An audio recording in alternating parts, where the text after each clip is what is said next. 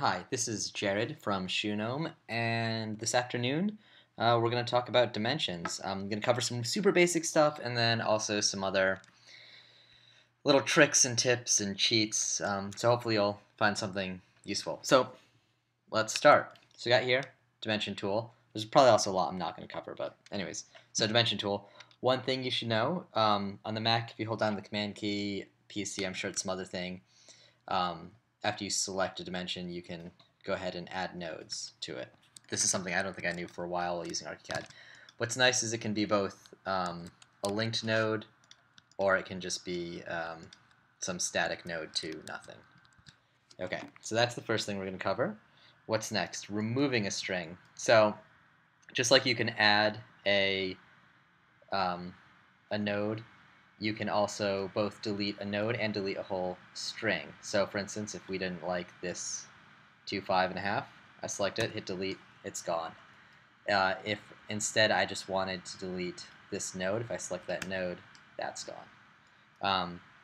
Now, say we made a mistake and I want these two to be back together. If I select that and then hit Control, we're going to, first I've added that, but let's see how we're going to do this.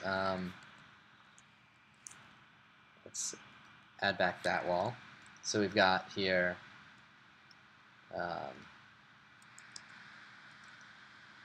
two separate dimensions. If I select one, hold down Command, and click on the other, they now become one dimension string. So that's great, turning two into one. Just going to look over at my list. What's next?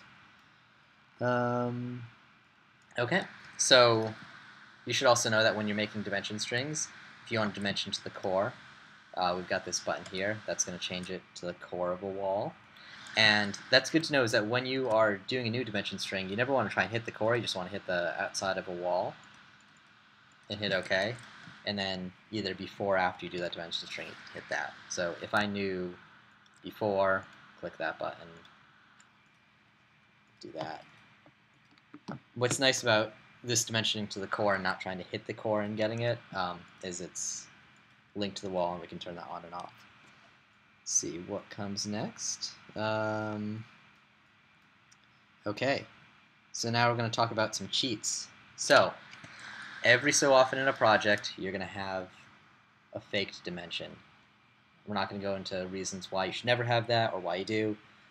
Every couple of projects it happens. So if you're going to have a fake dimension, let's do it smart. So looking at my screen, can you tell maybe what dimension is not like the others? It's this one right here, this blue guy.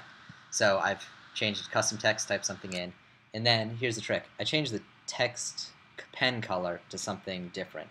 If we change my pen set to what I'm going to do for printing, which is black, it looks the same. But when we're working, we can know automatically looking here that, okay, something's going on here. It's a custom text, so I've changed that. You could also even do that with static dimensions. Maybe you have a color for override cheated dimensions, say this blue, and then one for static, say it's green or something. I don't really have many static dimensions, I don't worry about it, and I rarely have these, but still, if you're going to do it smart. Next thing, so with custom text, this is not that new feature anymore, but it's worth going over. Under custom text, if you leave this little guy here, measured value, you can type in whatever you want. So that's great. And again, if you really want to, you could change that text to something just so you know that it's not 100% automatic. Where are we next? Oh, this is something you should never do. I've just exploded this text string. It's now individual lines. It's doable. You don't want to ever do it. But to do that, you go up to Edit, Reshape, Explode. You cry a little bit, but now it's not dimension anymore. Again, once every like 10 projects, there's one instance where you just need to fake something. Again, don't let that happen, but that's how you do it. I'm just looking at my list again. Okay, So if you want, you can take a dimension string, and this guy is all linked and automatic. You can select individual nodes and make those static dimensions. So now when I move this, that wall, that part of the dimension is static, and that's not. So it's doable. Now the problem is it's not undoable. So I just did the undo button, that undoes it. But if later on you can't select this and make it static, you'd have to delete those nodes and then select dimension string, click on the wall, and re-add them. Don't know what I was going to talk about here. I think just making that whole guy static, you select that. Now it's a static dimension attached to nothing. Now if you want a dimension to things that are nowhere, one way to do it is with hotspots. So instead of having walls here, I've just got little hotspots. The nice thing about hotspots is they don't print, so you're not going to see those anywhere. Just going to blow through the list here.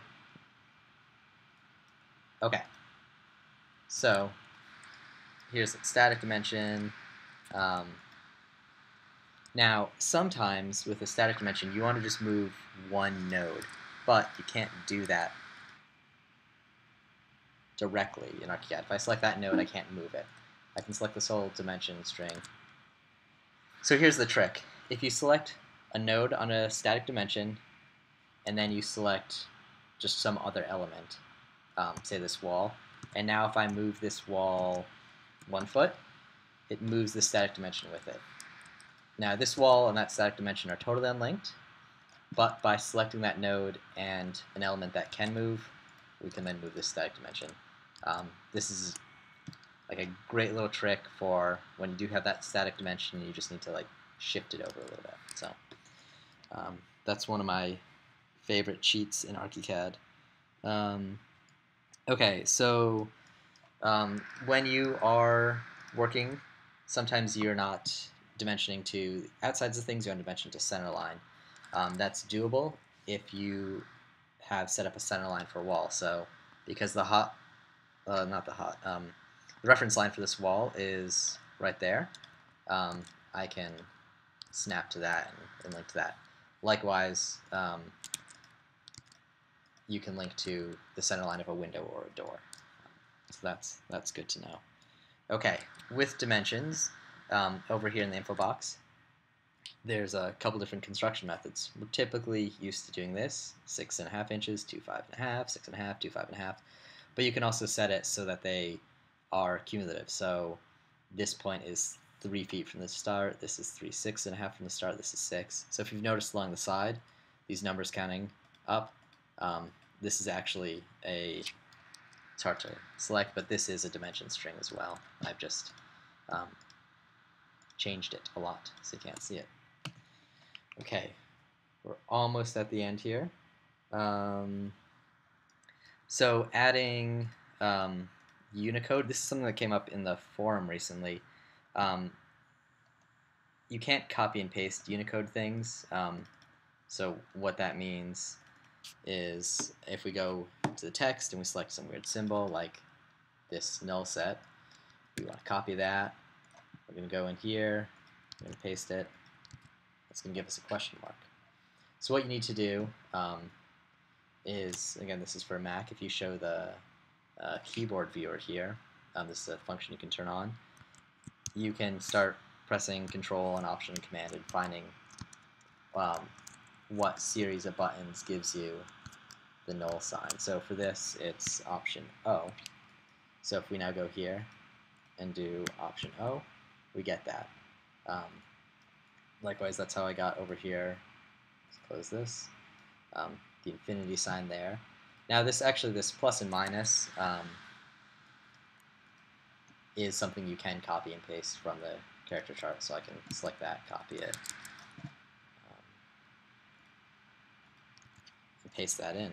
Okay, so I think that covers just about everything I wanted to talk about, because this is getting really long, and I don't think I'm going to do a second take on this, so I hope you learned something. I know this is some really basic stuff, but it's good to go over this and know all the ins and outs of dimensions. And then this last guy is like the bonus feature. ManuBim created a floating static dimension object. I've done a blog post about it before, so I've just gotten it to mimic my dimensions. It's this floating dimension. You can find it for free on bimcomponents.com, or search. I think I wrote about this on BIM Engine as well. But this is a great dimension tool, and it's got all the kind of features you want, and it's a static dimension, so it replaces some of the tricks I have. But if you're not setting this up and you just want to deal with a static dimension trick of being able to move individual nodes by moving an object with it, you can do that as well. So thank you very much. I hope you enjoyed this video, and I will ideally have some more videos soon, and obviously tons of blog posts. Thanks.